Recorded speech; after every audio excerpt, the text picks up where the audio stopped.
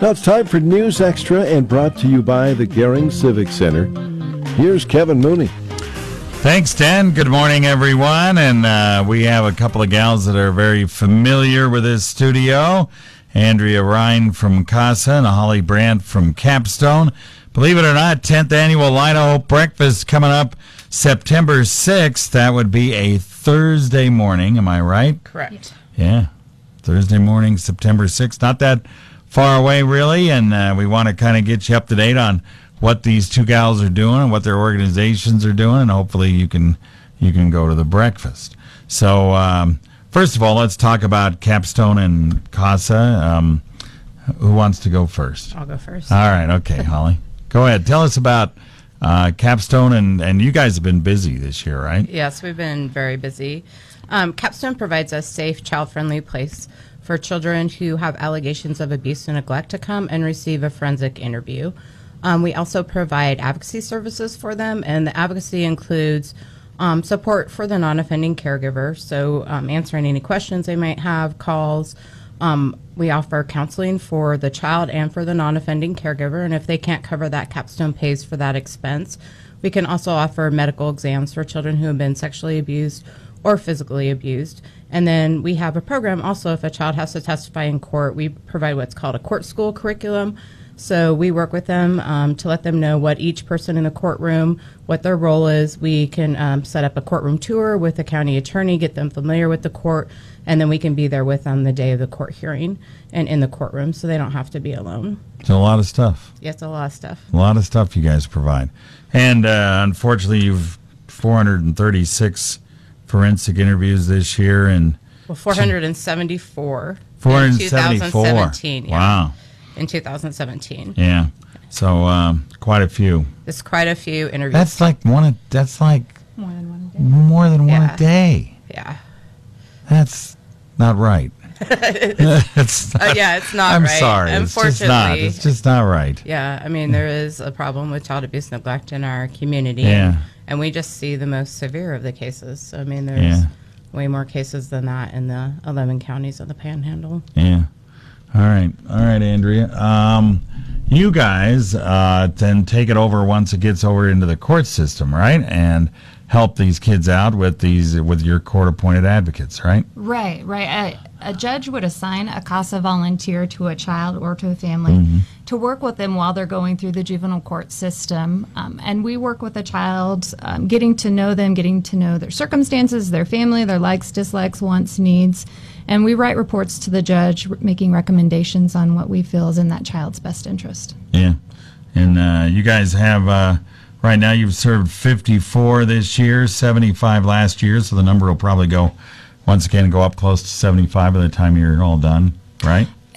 Definitely. If we had more CASA volunteers, the number would increase by a lot, substantially. Yes. Right now you have 24 volunteers, and you got a training class today, right? We do. We have a training class starting this morning, actually at 9 a.m. It will run for a few weeks. If somebody's interested in being in the training class or a volunteer, they just need to reach out to the CASA program at 672-2922.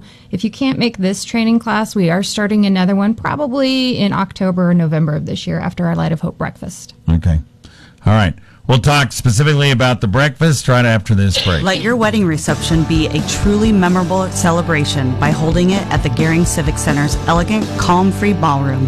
Your planning will be helped by professional staff who are dedicated to your event. The meat shop will delight your food sense with traditional or ethnic menus. There are no room or service fees with food purchases.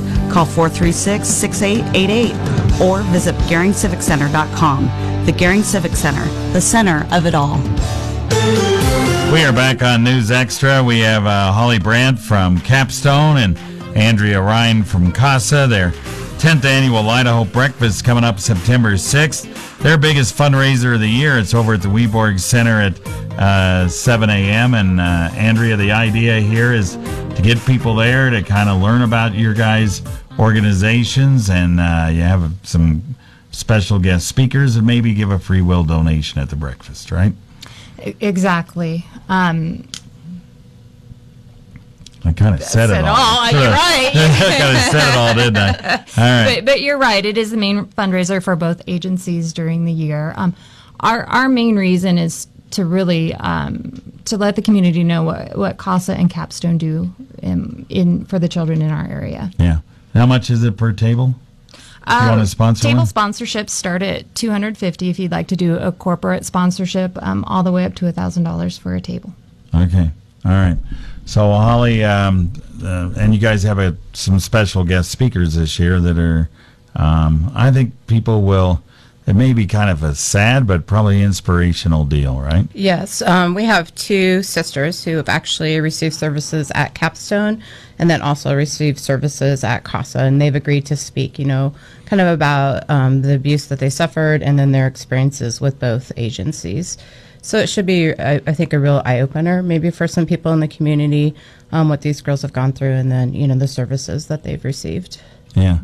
I mean, when both of you guys are working this thing, I would imagine every day it's got to be kind of difficult sometimes mentally, isn't it, to work through what you have to deal with every day? It is. It's really difficult. Actually, one of the things we're working on this year is bringing out a training for vicarious trauma, because a lot of times people in this field suffer what they call like a secondary trauma.